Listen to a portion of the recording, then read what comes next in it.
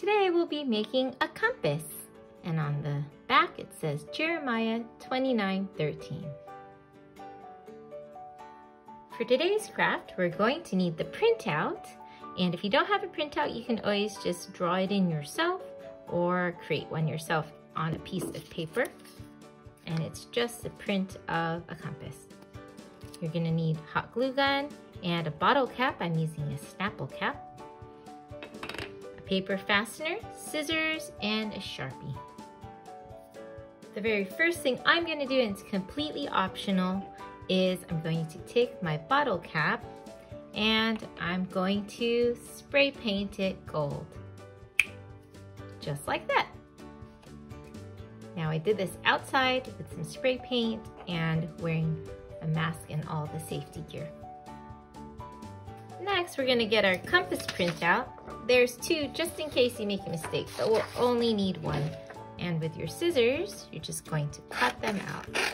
And cut along the dotted line or a little bit beyond it because it fits in there even if it's a little bit bigger.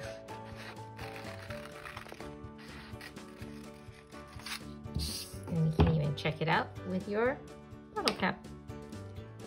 There you go. That's where it's gonna go. Now that you have your bottle cap and your printout cut out, you're just gonna take your glue gun and just put a little small dab around the inside of your cap. You're just gonna gently lay this in and be very careful because glue gets very, very hot. Oops. Just tap it down.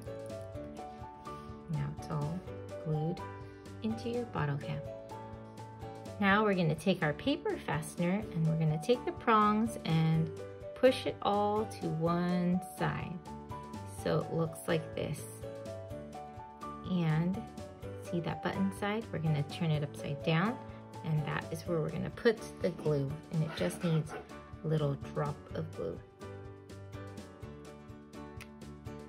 And then from there, you can take this and put it right onto your compass, pointing up.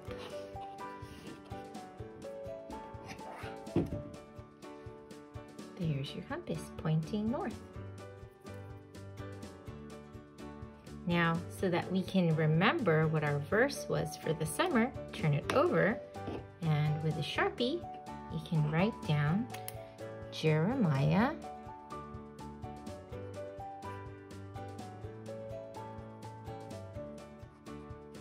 29:13. When you look for me with all your heart, you will find me.